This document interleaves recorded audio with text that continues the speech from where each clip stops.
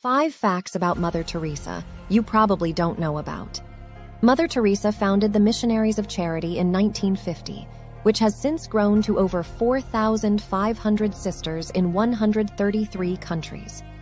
Mother Teresa was a skilled communicator and spoke several languages fluently, including Bengali, English, Hindi, Albanian, and Serbo-Croatian. She was known for her simplicity of life and her commitment to living in poverty, giving away everything she had to serve others. She received the Nobel Peace Prize in 1979 for her humanitarian work in India and around the world.